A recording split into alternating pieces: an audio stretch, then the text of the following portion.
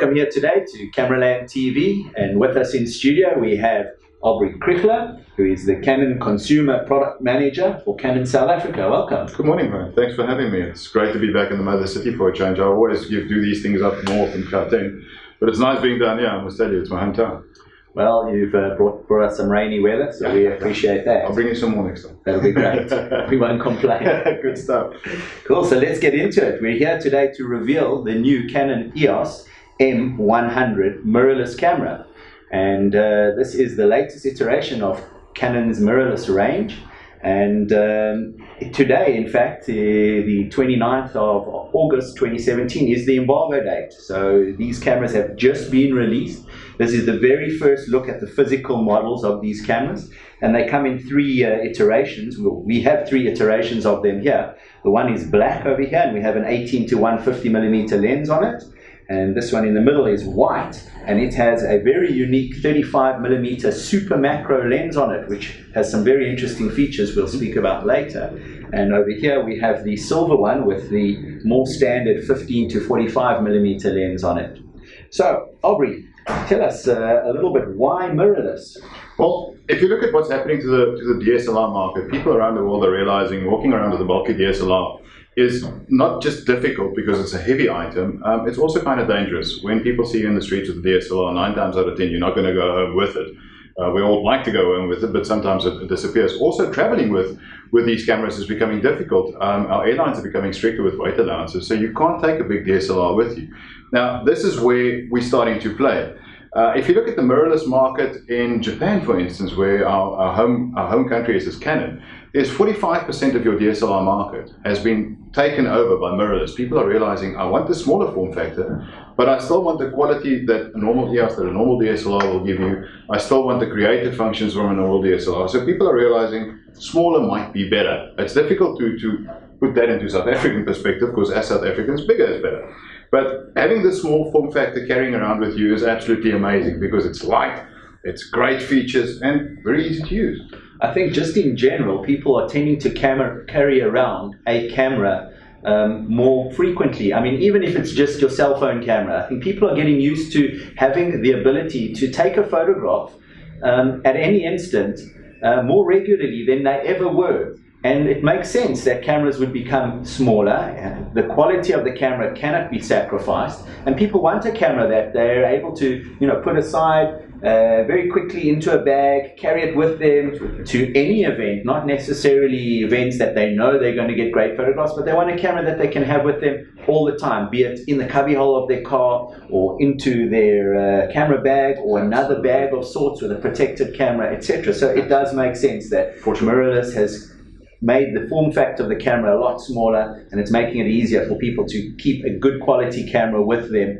at all times. Yeah, definitely. So tell us a little bit about the range of Canon's mirrorless cameras. We started off a while ago with EOS M1. M1 was the first mirrorless we launched. Since then, the range has grown quite a lot because of the importance of the category.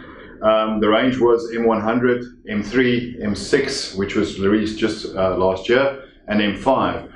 At this stage, the M100 fits into the range. It will replace M10. M10 is becoming end of life. It will be in stores till about the end of the year. This will then replace M10. M3 is falling away. So if you look at the range, sort of January next year, we'll have M100, M6, and M5. M6, M5 slightly more up in the range, so it's aimed at the guys sort of 70, 80D user, more your amateur type consumer. This is aimed at the entry level guy who's realized, my cell phone takes awesome pictures, but I want to grow. I want to grow myself or my business.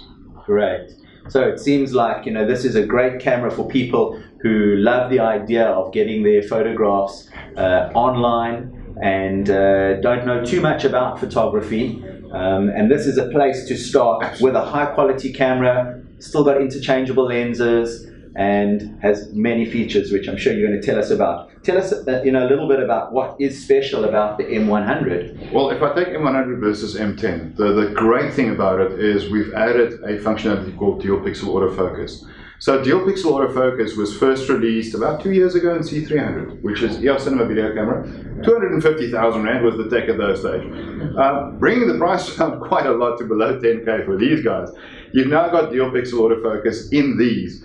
Dual pixel autofocus, every single pixel on your sensor can either focus or it can capture an image, which, if you put it in layman's terms, 24 million focused little diodes in here, your videos, your photos, everything will be crispy, it'll be sharp, and it'll be brilliant. Wonderful. So, who do you think that this camera is really aimed at? It's aimed at the guys that start off with cell phones and is now going to grow. The guys we're starting to talk to, vloggers, guys that take videos of themselves. Now, for me and for you, that's an alien concept, but we're old school. For the newer guys coming out there, vlogging is the thing to do. And if I can just move that up a tag. So now you have a camera where you can instantly vlog. The great thing with these, Brian, is they've got Wi-Fi functionality. Connect them to your cell phone.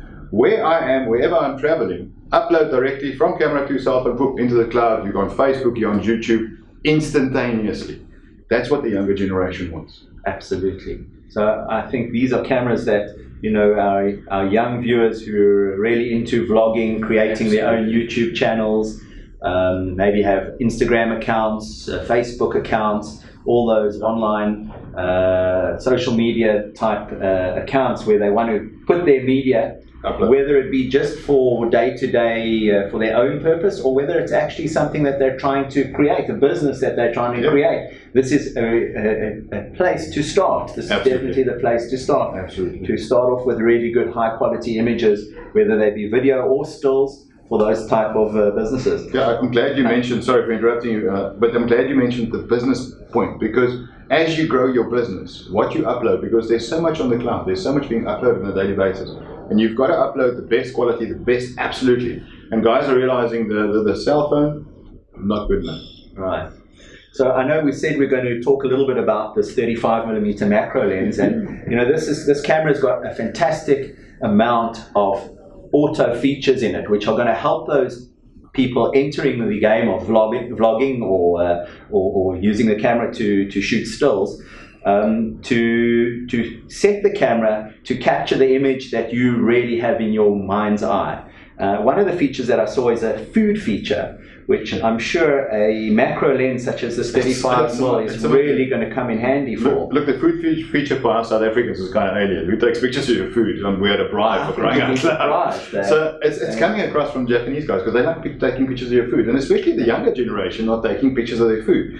Now I'm going to do the following, hopefully not blinding our video camera over there, but what this camera has is it's got a light. It's got a macro light built into the lens. Now imagine taking food pictures, and because you're so close with food pictures, you need to be able to light your subject. So that does it for you. It's absolutely amazing. Fantastic, and I'm sure the images you're going to get out of that are going to make people salivate. I like your way of thinking.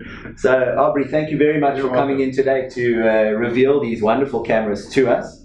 And everybody out there, this has been the reveal of the Canon EOS M100 Mirrorless camera. If you're interested, they should be on the shelves late September, hopefully, and possibly only in October. But please subscribe to our channel for updates, and like us on Facebook. Thanks for watching. Cheers.